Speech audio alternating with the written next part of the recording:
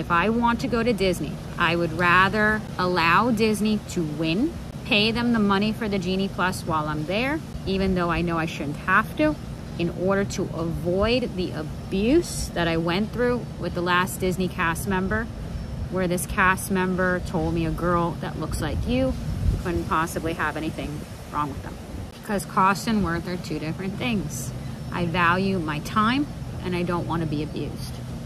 So I would rather pay Disney to have a disability, not utilize DAS, buy the Genie Plus in order to avoid the abuse of how I have been treated in the past using DAS. You heard that correctly. I will pay Disney a fee to use Genie Plus, even though I have a disability, to avoid the process of the abuse that I went through from previous cast members in renewing my daspass. That's how horrific it was. Disney World, or the Disney company, has put out their new rules regarding what was formerly known as the daspass, or how the daspass will now be mitigated at the parks. Universal Orlando recently subscribed themselves to a third-party company called IBCCES. They require documentation to prove your disability.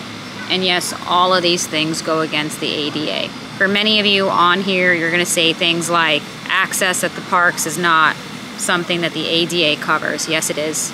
There's many people out there in society today, unfortunately, education is lacking. For a lot of you saying that it's perfectly okay what Universal Orlando is doing, for example, there is actually a pending lawsuit regarding IBCCES and Six Flags with someone who is a disabled individual. A lot of people will also gaslight and make comments. A company wouldn't do something that they know they could get in trouble legally for, you know, where they could be sued. Companies do that all the time.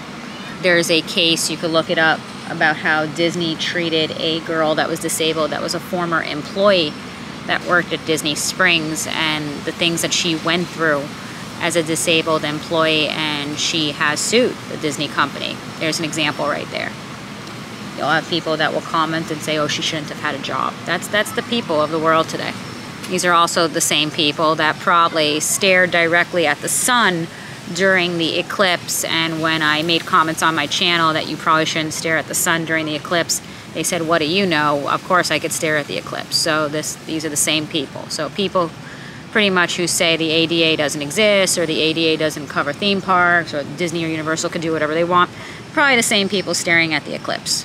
As you know, Disney has now put out their version of a watered down version of what Universal did with IBCCES. The difference is Disney has an ounce of smarts to them that they know that they cannot require documentation, that would be a blatant green light for lawsuits like you've never seen with the ADA. They have, in a sense, become their own third party. So instead of going to this IBCCS, they're keeping everything in-house. Not that I know that the cast member has gone to UCF, I'm just giving you a hypothetical situation. You could have, and this is not their real name, Mary, who just graduated from UCF, will now do the video chat with you, with Disney, and she will decide, and in a sense play doctor, as to whether you have a disability or not, or what the things that your disability needs. This is not a real person's name, obviously. In a sense, she's playing doctor, practicing medicine without a license to decide. Of course, those people who have unfortunately taken up those types of jobs, working for customer service with Disney with video chats and screening, you know, they've probably been given a list of things to say and how to mitigate the conversation and what to say when the person says something or protests or says something. Something else that's interesting is Disney World will not have any ability in person to go to a cast member for assistance. The ADA says that you cannot create any hardship or anything that would impede the person's ability to gain access. So if someone doesn't have a phone that has a digital element, or they have a government assistance phone or something like that that doesn't have a video element to it, or they don't own a computer, or it hurts their disability to get onto a video chat in some way. I don't know, it induces epilepsy, who knows what. I'm not a doctor, so I don't know all the ways something could affect someone. They will not have any access because they can't do the video chat. I also noticed in the past when I would try to gain access to the video chat to do the DAS ahead of time, it would just drop it. I tried the signal. I tried over a 2-week period on a trip that I thought I was going to do to Disney, didn't end up going on it, to renew my DAS. And I had the attitude, oh, if it fails, I could always go in person to the customer service. Tried over and over and over again, hours at a time. Signal dropped. It says you're in a waiting queue, then it would drop. Called customer service. What do? I've tried to do this now 2 weeks in a row. Can't get it to work. Now, basically, the attitude is you're out of luck. I'm very curious to see how many people are even able to get through with the video chat. So you have cast members that are going to play doctor, essentially practicing medicine without a license. You're going to have a cast member decide whose disability has merit and which ones do not. Their website is now indicating that there's a wide range of so essentially now what Disney is implying from their website is that there's going to be two main things occurring. Those with what's implied are, because they said only some people today have disabilities, even though we've actually seen an increase in society today, will be allowed through the typical DAS line, things like autism. And then they're saying anyone else who has a disability, even though the ADA says you can't pick and choose, you're going to probably be told that there's going to be some availability to leave the line and come back. So I'll give you an example. Someone who has a disease of the intestines or some type of gastric problem. I'm not a doctor, so I don't know. I've heard of words like Crohn's disease and all these others. My disability is a little bit different. You're going to be told that if you need to use the bathroom, get on the line, last as long as you can, and get off the line. So basically what Disney is saying is that if in the past you only knew you could stand on the line a certain amount of time before you need to go to the bathroom, that's tough luck. If you need to wear a diaper, this is what Disney's going to say, wear a diaper. If you need to poop on yourself, Disney's going to say, poop on yourself. They don't care. And you would say, how is this possible? How is this possible that this company is acting this way and is blatantly going against the ADA? Because the ADA does not give theoretical Mary the ability to say, sorry, Bob, I know you have this disease and everything and you can't hold your bowels, but you're going to have to poop on yourself, okay? We don't care here at Disney. How is it possible that now they're doing this? Well, narcissism. They don't care. It's not the company that it was founded on, and that goes back to a long history of a family that had a lot of issues with that. The company did not continue in the trajectory that they had initially thought. With the ADA does not allow for you to say your disability has merit and yours does not. In other words, it doesn't allow for you to distinguish, oh, you know, your disability involves the bathroom, I'm sorry, poop on yourself. We don't care about that here.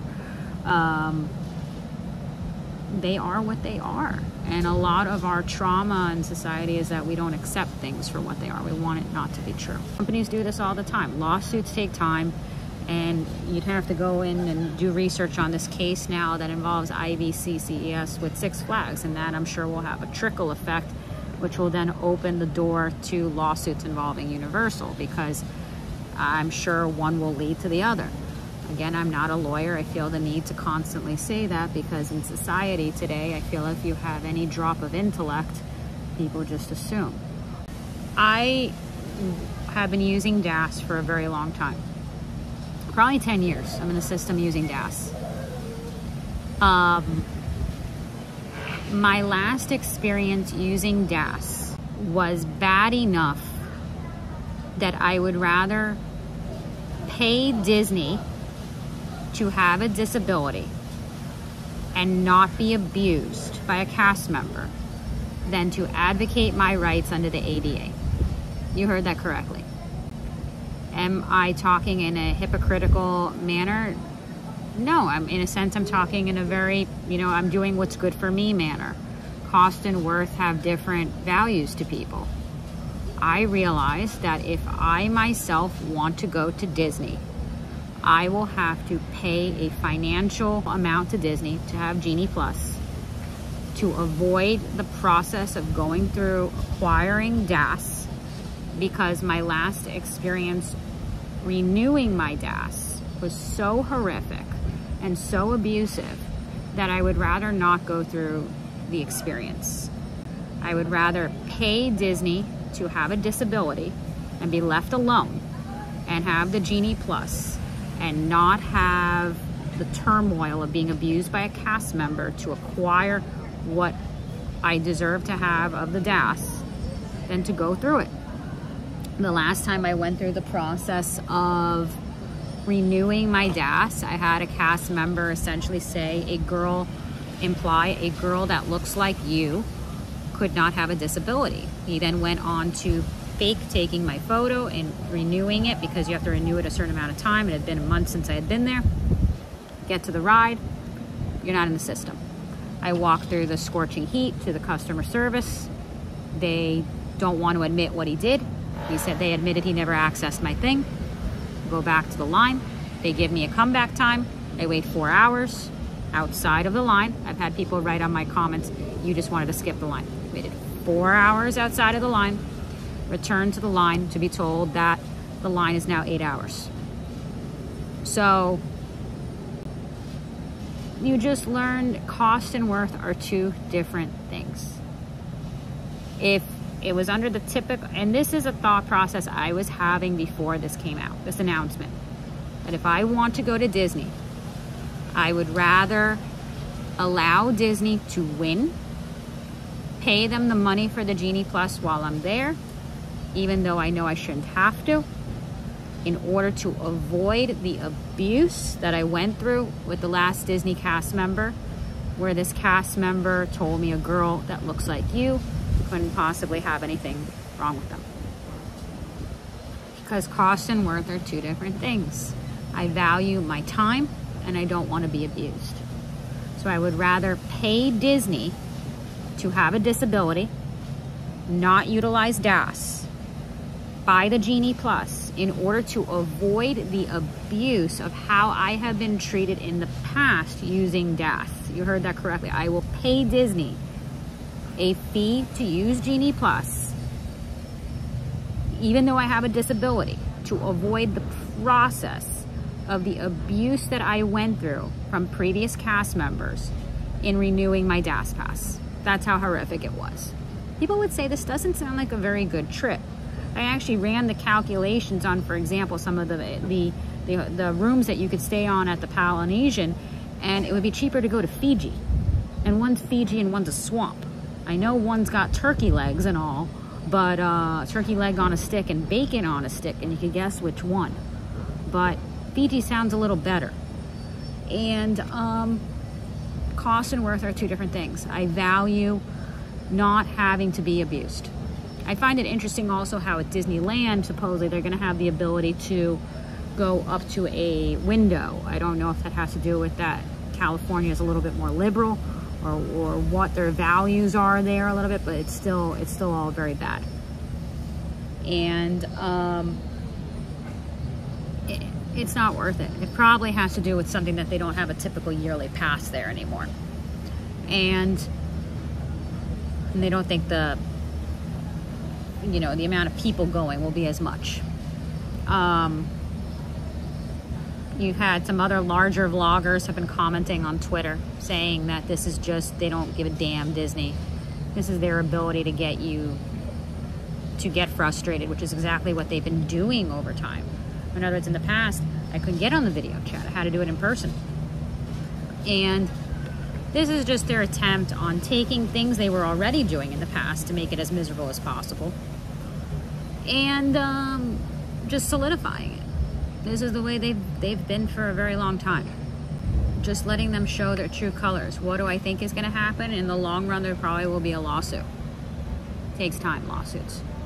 It's going to affect a lot of people, because now you're going to have a cast member, if you're able to attain the video chat, who will decide if your disability has merit. It's amazing, because the ADA doesn't say you're allowed to do that. And telling someone who has a intestinal disorder to try the best they can to go through the line. If you feel you need to poop on yourself, you poop on yourself. You get off that line. You tell a cast member that you pooped on yourself. You get off the line. You go buy a pair of sweatpants in the gift shop. And then you get yourself back on that line and you tell the cast member, I'm the one that had to leave the line because I pooped on myself. It's not a big deal. That's what Disney is saying. You just tell that cast member that you pooped on yourself. It's all good. And then maybe you go get yourself a turkey on the stick. You're not going to see a lot of, I applaud some of the larger Disney vloggers. There's one that's, they're not only a Disney vlogger, they do other content, and I believe they're at a Disneyland. They've posted on Twitter about this, for starting to vocalize this stuff. But you're going to have others that won't say one word because they enjoy the free donuts that they get from Disney, or the thought of getting that free donut. So this is my channel, Nicole Approves. I haven't done content like this in a while, and I need to. One of the reasons I haven't is because I've been going through a lot myself, and advocacy videos, they emotionally take a lot out of me, but it was important to make this video. So thank you so much for watching. I appreciate you all, and feel free to share your thoughts, and I will see you soon in my next video, and bye.